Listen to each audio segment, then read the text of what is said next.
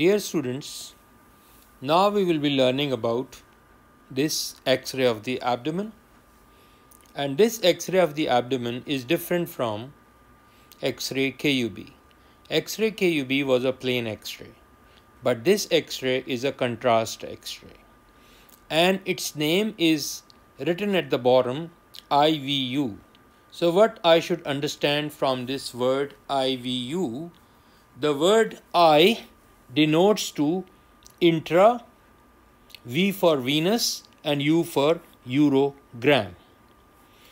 In past, people used to call it IVP, but this term has been replaced by IVU. And I have mentioned what is the meaning of this IVU, intravenous urogram. What we do for this X-ray, when we are taking this X-ray for the patients where we need it, we make them fast overnight and we prepare them, and then before this X-ray we take a plain X-ray. We used to call it as a control study, and then we inject a contrast material through their veins, and then we take a serial of X-ray during this process. And if you can see very clearly, you can see that somewhere here a time has been mentioned. So I'm not going in details of what are the timelines and all that, but you should be knowing this IVU is not one single X-ray shot. We have a series of shots. So what we need to focus within this X-ray before going to the contrast highlighted thing, let's try to identify the bony landmarks. And I'm sure everybody can see the 12th,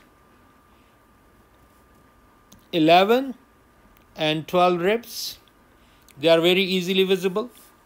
You can see the lateral border of the psoas major muscle on both the sides. There is no rocket science. You can see very clearly the sacroiliac joint. You can see the ischial spines, and then you can see the first, second, third, fourth and fifth lumbar vertebrae without any problem.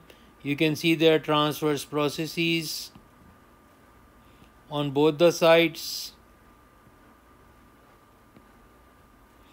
And then last but not the least, you can see the outline of this kidney.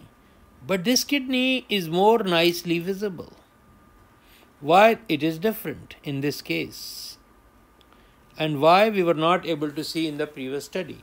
The reason is these kidneys has received this contrast material. And wheresoever blood has reached, so these kidneys has been taken up that contrast. That's why it has been very clearly visible. Now, after seeing this, what we need to focus in this given X-ray, we need to look for the pathway of the ureter, outline of the bladder, as well as outline of the kidneys. So I'm erasing what I have marked so far for the purpose of understanding these structures. Now we can all see my kidneys has been highlighted very nicely, and I don't see any shadow within this renal area. So in other words, I don't see any obvious stone or calculi, so my kidneys are fine. There is no obvious pathology seen. Then the next structure which has been highlighted here, can you focus here? So what are these structures? These are my major calyces, and we all know in these major calyces we have minor calyces, and they are opening into these, which are not visible here, but we can see very clearly the major calyces on both the sides, on the left side as well as on the right side. And you can see very clearly, let me highlight it for you, and even you can see some part of the minor calyces on both the sides. And now what we can see very clearly, 1, 2, and 3. So we have upper, middle, and lower. What do we have? Upper, middle, and lower major calyx. And I'm sure everybody can see them. And then we can see them, these upper, middle, and lower calyx, they join to form this renal pelvis on both the sides. So renal pelvis has been formed. And now this renal pelvis, I'll be using another color for that. So this renal pelvis becomes ureter. And then this ureter is going down all the way. And now you can see the ureter is visible. Why this ureter is visible? Because we have injected a contrast and the contrast material is flowing. First it has reached to the kidneys. And after a while it has been started excreting out of these kidneys through going the tubular system, reaching to the renal pelvis and then entering into the ureter. Remember, within these ureters we have peristalsis. So, and this urine moves with the action of the peristalsis. So it's not necessary that in one single shot you may see the whole length of the ureter. Luckily in this X-ray we can see the whole length of the ureter, but sometimes some part is missing, so don't anticipate it as there is some pathology.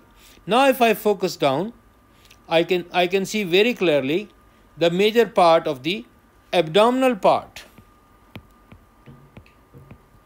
Abdominal part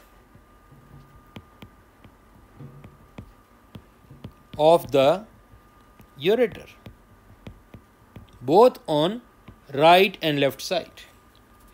And now you can see that this ureter has reached to this joint, and I'm sure you remember we call this joint as sacroiliac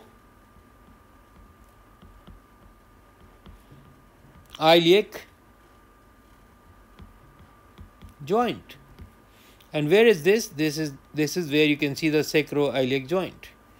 So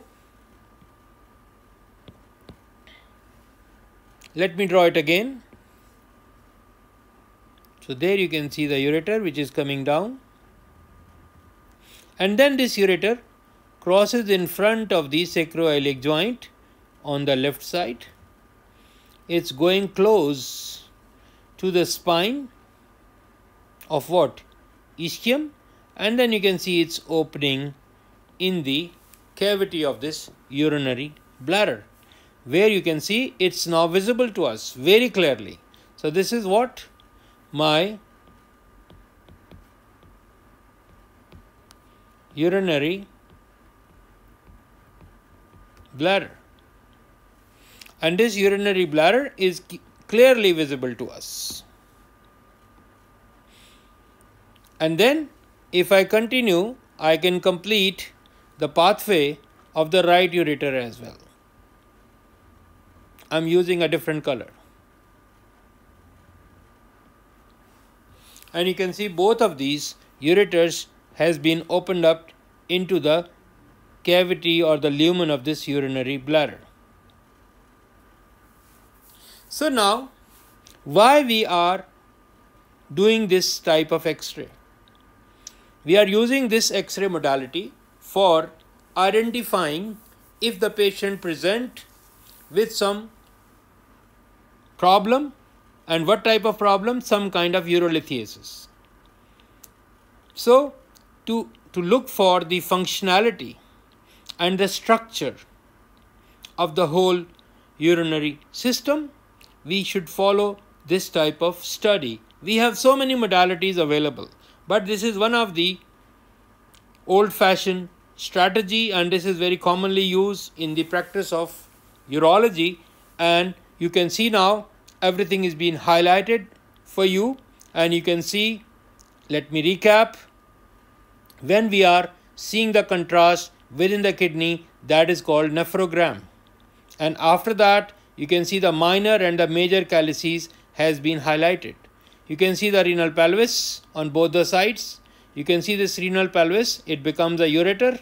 You are looking at the abdominal part, and this is the pelvic part of the ureter. And when this ureter runs within the wall of the urinary bladder, so this much part is the intramural part, and inside the lumen of the ureter, we all know there are the openings of these ureters, and these are this part which has been drawn purple, that is the intramural part or intravesical part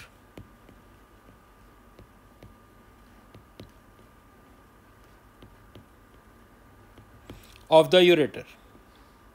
And the place where they are going, this is my trigone. And then this urinary bladder, it continues as urethra. So I'm sure everything is made clearer to you. Thank you for watching this video.